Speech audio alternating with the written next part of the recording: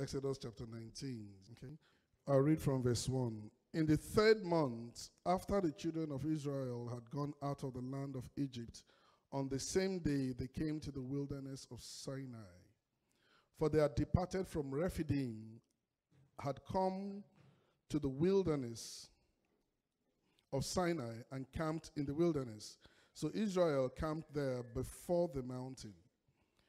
And Moses went up to God, and the Lord called to him from the mountain, saying, Thus you shall say to the house of Jacob, and tell the children of Israel, you have seen what I did to the Egyptians, and how I bore you on eagle's wings and brought you to myself.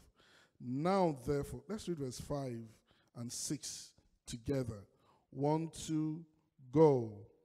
Now therefore, if you will indeed obey my voice and keep my covenant, then you shall be a special treasure to me above all people, for all the earth is mine.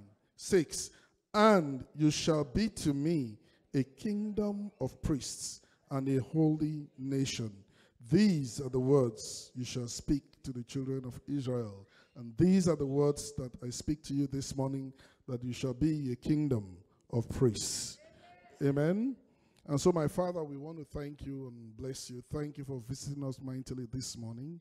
Thank you for those you have already strengthened and comforted, those that you have already spoken to, those that you have ministered to all by yourself. And so, Lord, now we ask that you show us mercy one more time and anoint us to speak, anoint us to have a conversation, anoint us to hear, and help us to understand what we have heard. But best of all, Father, we ask for the strength to do that which we have understood. Thank you, my Father. In Jesus' excellent name we pray. Amen and amen. Now, the scripture says in 1 Peter chapter 2 and verse 9 that we are a royal priesthood, a holy nation. We are a peculiar people, and that we are called to show forth certain things. We are called to show forth the praises of God. Now, this concept of a kingdom of praise is something that we have spoken about over and over and over again, and we'll keep talking about it until we get into that frame of mind, that spirit that makes us understand that we are priests and that we are ordained to be priests, and we live our lives accordingly, and the good Lord will help us. Amen. Now, the word priest, in its original sense, means an officiating minister, officiating person, a principal officer. That's what the word priest means. Now, in the Greek, for those who read a lot of Greek and all, it has its roots in holiness, in the word holy, and so it's kind of over the years has been restricted to religious settings. Okay, so when we say priest, we'll look, especially if you are involved in orthodoxy, in Anglicanism and the Episcopal Church and Catholicism. When they say priest, what you have in mind is a man or a woman wearing a cassock and wearing that tall bishop cap and wearing that staff, carrying that staff and moving around very holy. That's the idea, the concept, the understanding of who a priest is, an ordained member of the clergy. But if you look in the scripture, originally, a priest was simply a messenger, a servant of God, somebody who spoke for God, somebody who stood for God, somebody who stood between man and God and brought God's word to man and took man's concerns to God. That's who a priest was originally. But like I said, over the years, the word had become perverted and the meaning has changed over time. Now, in life, you'll find this change over and over again, where something starts off meaning one thing and then later on it means something else. Several years ago, when I was still, how do you put it, an academic, we wrote a paper, we published a paper on the etymology of words. Okay, etymology of legal words. And so we had to do a research into finding out what words meant originally and how they morphed over time and they now acquired a new meaning. For instance, the word guy, G-U-Y, when it's in the French, it's pronounced Guy. You know what the original meaning of that word was? It meant a thief. But now, when you say the word guy, it means a smart person, a smart male person. When you say the word guy, it means someone who is sharp, who looks like Guy. You understand what I'm talking about? But in the beginning, that's what it meant. Let me throw in another one. I'm trying to see if I'm safe. Okay, there's a lawyer over there, so let me move this way. Now, who can tell me the original meaning of the word lawyer? They don't like you. The original meaning of the word lawyer was what? A thief. It wasn't a liar. Eh? So if you check the etymology of the word, see, you find out that the original meaning of the word lawyer was what? A thief. There's so many other words like that that have morphed. And so the word priest has also morphed from being a messenger from heaven, an ambassador from the kingdom of God, a man or a woman who forms a link between heaven and earth, to what we now see that it is today, a select group of people wearing fancy clothes and preaching the word of God to us. But originally, it was not meant to be that way. Amen? In Exodus chapter 19 that we read, we see the original intent of God.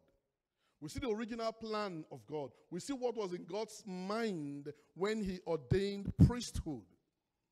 We see that he called out the entire nation of Israel and he told them that every single one of them was what? A priest. He told them that every single one of you, all 12 tribes, is what? A priest. And every Israeli could approach him by themselves because they were all priests. Every single one of them. That's the original intent of God. That is original desire of God. So that every man, every woman could stand before God and bring heaven down to the earth. As we see in Matthew chapter 6 and verse 10, where he says, thy kingdom come. Amen? And so this is the plan of God. This is what God intends for us to do. What he intends for us to become. Each one of us a priest. Each one of us being a link between heaven and earth. Each one of us carrying the concerns of man and women and children back to God. Acting always in the place of a priest. Now, the original intent of God is not, it hasn't been abrogated, it hasn't been abolished, it hasn't been forgotten. God's plan is still the same. So today, God is still looking for who? Priests. He's searching for priests. He's searching for people, men, women, children, who will stand between him and the earth. People who will lift up their hands and say, Lord, stay your judgment. Lord, remember so and so. And people who will bring the mind of God from heaven and declare it to men. This is the heart desire of God. And it still has not what changed.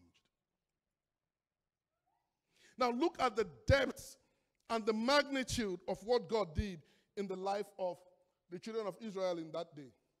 Watch this. In one day, they went from being slaves to becoming priests of God. In one day, they went from servitude and suffering and all that they were going through to being able to stand and hear the creator of the universe speak to them, and they said it sounded like thunder. In one day, they experienced so much of the power and the grace and the mercy of God. In one day, things changed for them completely, and they became priests. You know the joy of priesthood. Perhaps the best thing about being a priest is that you can hear God. Amen? The best thing about being a priest is that you can hear God and God can tell you what tomorrow will be like. You have an idea of what your tomorrow will be like. You have an idea of what your family's tomorrow will be like. You have a guidance that no other person would have. Why? Because the God who dwells above time is your God, and you are his what? His priest. And so, they came out. Oh, one more thing about being a priest. Romans 3 verse 1. Shall we read? 1, 2, go. What advantage then has the Jew, or what is the profit of circumcision? Now, this is the profit. Verse 2. Much in every way, chiefly because to them we are committed what? The oracles of God. So when you're a priest, the oracles of God are committed into your hands. Now, when I use the word oracle, you see, again, we have talked about the etymology of words. If you speak to a computer scientist and you say, is it oracle, oracle, oracle? How do you pronounce that word? Oracle. That's how I was born pronouncing it. When you speak to a computer scientist and you speak the word oracle, he or she begins to think about the platform. When you speak to an African of African descent, and you use the word oracle, it's different. You know why? Because when we hear the word oracle, we think of that oracle in the corner of the bush that you go and you make sacrifices to. But the oracle that is being spoken about here in Romans chapter 3 is the vehicle for the transmission of the knowledge of God. So that what the scripture is saying, Paul is speaking to the Romans and he is telling them that in the beginning, you guys were disadvantaged because the only place where you could learn about God was to go to an Israelite. Because God did not commit himself to anybody else. So if you wanted to know anything about God, you had to go to the Israelite to ask him, who is God? So the God of the universe packaged himself and delivered everything about himself into the hands of 12 tribes. And he said, the whole world will come to you. And he has not changed. Amen? The Bible says that a day will come when 10 people would run to an Israelite and hold him and say, we perceive that God is with you. Now take us to your God. Amen? And so the mind of God has always been to commit himself to his priest. So when you're a priest, you have knowledge of God. You have understanding of the ways of God. You can stand and say, when they crucify you, you can look at them and say, Father, forgive them, because they don't know what they were doing. Why? Because you're a priest of God. And you know the mind of God. Anyway, let me go on. And so, 12 tribes, all of them priests. And they're all feeling cool being priests. They went to Mount Horeb. They heard God speak. They saw the miracles. They ate a lamb, put the blood upon their lintels. Death passed over them. The Red Sea parted. The walls through. Everything was going on well for them. A season came. In the fullness of time, you see this in Exodus 32. When I was in catechism, is that what they call it? Catechism? You know, when you start, it's catechism. When I was in catechism, they used to call it the story of the golden calf. A day came. Moses went up the mountain, you know the story, with Joshua. And then they delayed in coming down. And so the children of Israel, they relapsed to what they knew before. Stay with me now. They relapsed to what they knew before. And so they said to Aaron, who had been left in charge, make us gods. And so Aaron said, give me the gold in your ears and in your nose and around your ankles and your wrists. And the scripture says he threw it into the fire and out came a golden calf. Stay with me now. The golden calf, if you study Egyptian mythology, was never a god. The golden calf was the oracle of the gods of Egypt. They said that the gods of Egypt, Horus and Isis and Anubis and those gods, that they were gods above men because they had the power and the authority to ride on bulls. So that whilst men could tame horses, stay with me now, they could tame a bull. But you see, I like the God of Abraham, Isaac, and Jacob. He went on to tame the wind. And so he says that he rides upon the wings of what? Of the wind. That's how great he is. But that's the story for another day. And so when the Egyptians see the calf, they immediately know that a God is there. That's the understanding of the calf. So when they see the calf, they know that a God is there. That is why the Egyptians, when Jacob came there, they refused to eat bulls. They don't eat them. And so they told Jacob that what you do is anathema to us. So go and stay over there so that the Egyptians will not see you eating the oracle of their gods. The thing that carries their God for them. And so when Aaron brought forth that golden calf, what he was speaking was that this represents the God that brought you out of Egypt. And that not only belittled God, he gave the glory of God to the gods of Egypt. Are you still here? Are you still here? So Moses comes down from the mountain. God had told him these people have rebelled. He sees the anathema. He sees what is going on. And he stands and he says, who is on the Lord's side? And then tribalism kicked in. Tribalism kicked in. The Levites remembered that Moses was their brother. And that's just me. The gospel according to me, amen. They remembered Moses was their brother. Anyway, long story short, the Levites got up en masse and they went to Moses, leaving 11 tribes. Now that was significant. Because that day, everybody made a choice. Just like today, at some point, I'm going to give you an opportunity to make a choice. The choice they made that day has lived with them until today, after thousands of years. Brethren, the choice you make today will live with you forever. And so they made a choice. When they made a choice, the one tribe of Levi came around Moses, and that day, God changed the rules, and he began to tell them that because Levi has stood up for the truth, now I have reduced the priesthood. That instead of 12 tribes, only one tribe will be priests. So instead of having a merger of the people of God and the priests of God, now there is a dichotomy, a division, a difference. For the first time on the face of the earth, we now had clergy and laity.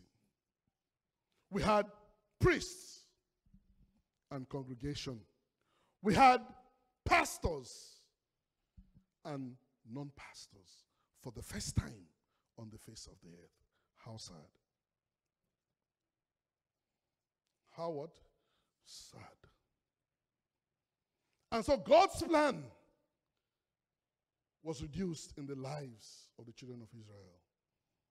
Now Reuben, the tribe of Reuben, were no longer priests unto God. In fact, if you read Numbers 3:11 to 13, Deuteronomy chapter 10, you will find out that God forbade them from coming in to speak to him. He put something in place. And he said, if you come to me in the holy place, you die if you're not a Levite. So the children of Israel were doing that. Then something else happened. You know the story. They went and they took Jericho. They did all of that. But a day came, a man was committing sin in the camp. He was sleeping with a woman who is not his wife. And so Phinehas, the son of Aaron, went and put a javelin. That guy must have been very strong. Because the scripture says he put a javelin into the man, into the woman, and lifted up both of them before God to quench the anger of God. And then that day, God changed the rules again. Stay with me now. And he said, from now henceforth, only the sons of Aaron would come into the holy place. And so the priesthood was further reduced. Sons of Aaron could be high priests. Levites could be priests. And every Israelite had to go to a Levite to find God. You know how bad it became? It was so bad for the 11 tribes that God told them that when you are dividing the land, don't give Levi any portion. Because I, the Lord, the owner of the land, I am Levi's portion. So that, listen carefully, when you are a priest of God, when you understand what a priesthood means, it simply means that God is your portion. See, that's why we sing that song. The Lord is my portion in the land of the living. That God is good forevermore. So when you are a priest, God is what? Your portion. And when you have God, he says the earth is mine and the fullness thereof. When you have God, you have what? Everything. So Levi had everything. Israelites went on captivity. And they wanted to pray and they began to search. Is there a Levite amongst us? They could do nothing without the priest. But this continued, the scripture says, until Jesus came. Jesus was special. Stay with me now. He was not a Levite. Amen? But he was special for several reasons. So after so many years, we see a non-Levite in the holy place. After several years, we see a non-Levite stand. The scripture tells us that one day he went to the cross and that darkness covered the entirety of the earth because his eyes cannot behold iniquity. And after he died, the Bible says that the veil of the temple was torn into two, signifying access for all of us. Amen? Stay with me now. Remember, the mind of God was for every single person to become what? A priest. That was the plan of God from the very beginning. So when that happened, any man, any woman that comes to God through Jesus is automatically what? A priest. Entitled to the benefits of priesthood. The first benefit, of course, is that the Lord is what? Your portion. Second benefit is that you get to hear him speak to you. Third benefit is that he explains himself to you as a priest. Now, if you don't have these benefits manifesting in your life, maybe we'll question your priesthood a little bit. And so, we all became what? Priests. That's why in Revelation chapter 1 and verse 5, the Bible says he has made us kings and priests unto our God. That's why in 1 Peter chapter 2 and verse 9, he says we are what? A royal priesthood. Because our priesthood has a kingly element to it. When you get born again, when you get saved, when you accept Jesus, you become a priest. You fulfill the desire, the mind, the plan of God from the very beginning. That every man, every woman on the face of the earth would be able to approach him as a priest. And not have to go through someone else. So if I'm a priest, then I must live life as a priest. If you check in the scripture, if you check Leviticus, and there are restrictions for priests. A priest doesn't drink alcohol.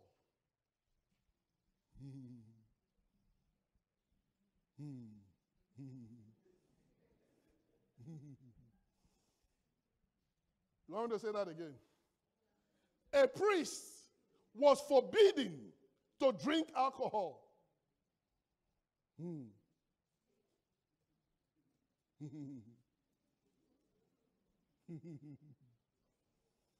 Okay, let me say it over there. There's some hard guys over on this side. A priest is forbidden to do what? To drink alcohol. It's one of the restrictions of priesthood.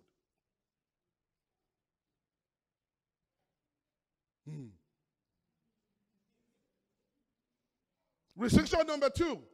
A priest is forbidden to have more than one wife and one husband. Give me 5. Both official and unofficial. You want me to say that again? A priest is forbidden to have more than one wife or more than one husband, both official and unofficial. It's one of the restrictions of priesthood.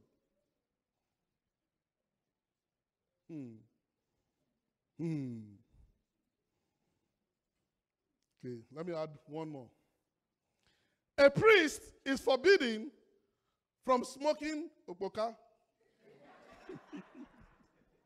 No, you have to go some 10,000 miles to a particular part of the African continent to understand the deep meaning of opoka. Whether it is opoka of pipe, opoka of cigarettes, opoka of, where's that thing that you are studying? Electronic opoka, whatever it is. A priest is forbidden from doing anything that will remove from the veracity and integrity of the priesthood. That's why Paul said, things might be lawful, but they are not what? Expedient. They're not expedient. Why? Because whatever we do as priests, it detracts, if we do something negative, from the priesthood. And that's why the world looks at the church and they begin to tell us that if you are priests of God and you are like this, then we don't want to know who your God is, because we are bad representatives of the God that we claim to represent. Tell your neighbor, you're a priest. No, tell them with conviction, you are a priest.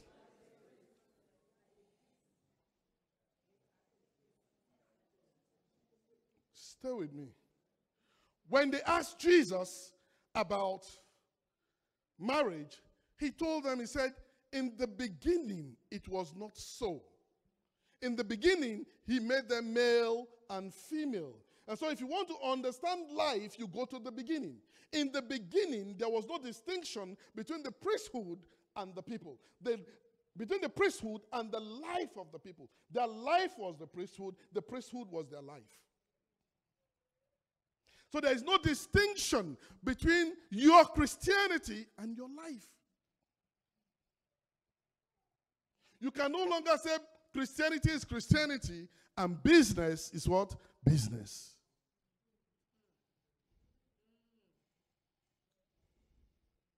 Are you with me? We all are priests.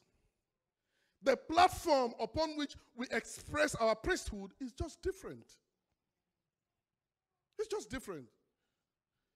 My brother here is a priest. Come on, say a better amen for him. But he has chosen to express his priesthood by helping all of us with our taxes.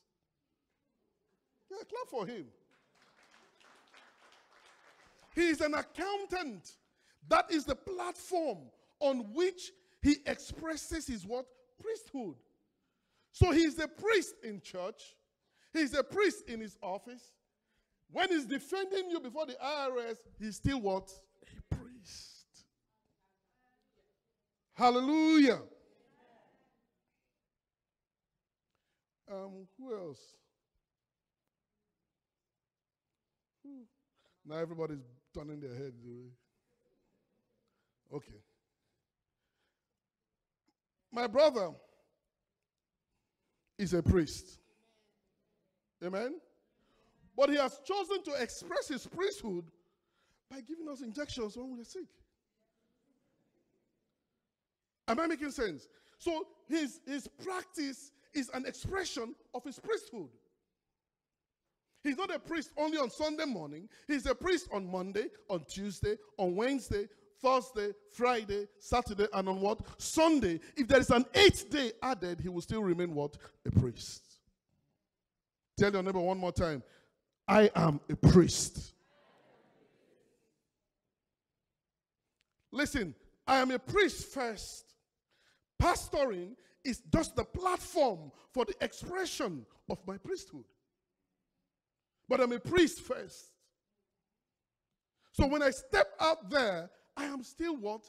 A priest. I just have a different platform. She's a lawyer. That's the platform upon which she expresses her priesthood. And so we can't afford to draw a dichotomy that God wants to abridge. We can't afford to create a difference that was not there in the beginning. Because in the beginning, we didn't have pastors and congregation. And watch this. If you check deep in the scripture, you will find out that there is absolutely no benefit that pastors have that everybody else doesn't have. There is no empowering. In Acts chapter 1 verse 8, when he says, stay here until you receive power from on high, it was for everybody.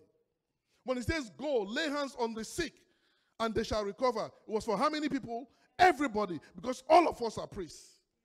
Amen? When he says, go and feed the poor, it's for how many people? All of us, because we are all what? Priests. When he says, let your speech be seasoned with salt, how many people? All of us. When he says, don't gossip, how many? Now, I want to hear this one. When he says, don't gossip, how many?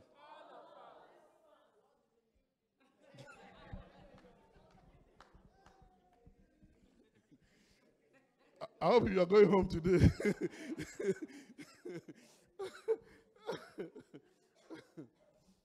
It is for all of us. The commandments, the blessings, because all of us, by the blood of Jesus, we are all priests before him. There's absolutely nothing I can do as a pastor that you cannot do. Nothing. The anointing is for all of us as priests. The power is for all of us.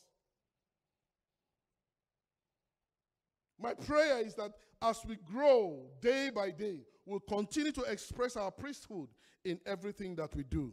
Somebody say amen. Somebody say amen. Somebody say amen. There's something that I forgot. Some women express their priesthood in wifing. And some men express their priesthood in husbanding. Amen? So the husband must husband as a priest. And the wife must wife. And the children must children. And the grandmothers must grandmother. That's who we are. Never forget that. And as we continue in life, we pray that this will be our testimony always. In the mighty name of Jesus. Isaiah 61, we'll close on this. You see, when we gather on Sunday, it's actually a gathering of priests who have come together to strengthen one another, to encourage one another, to put a smile on the face of one another. Corporate worship, so we can hear from our God. And then we go out there and manifest our priesthood. Amen? Listen. It is not one of the benefits of priesthood to give your wife a dirty slap or even a clean one. It's not a benefit of priesthood. It's not a benefit of priesthood to give your husband a piece of your mind. Because you know what God said about the mind? He said it's what? Evil and desperately wicked. So when you give your husband a piece of your mind, you give him a piece of evil and a piece of desperate wickedness. Now this is the gospel according to me. Amen? Isaiah 61. Verse 1. Let's read together. We are going down to verse 6. The Spirit of the Lord God is upon me, because the Lord has anointed me to preach good tidings to the poor. He has sent me to heal the brokenhearted, to proclaim liberty to the captives, and the opening of the prison to those who are bound. Verse 6. But you shall be named the priests of the Lord. They shall call you the servants of our God. You shall eat the riches of the Gentiles, and in their glory you shall boast. Now someone say, Amen. Amen. This is your portion. Amen. But did you notice that your responsibility came before your blessing? Amen. Did you notice that we all are priests and we all have the same calling? To the poor, to those who mourn.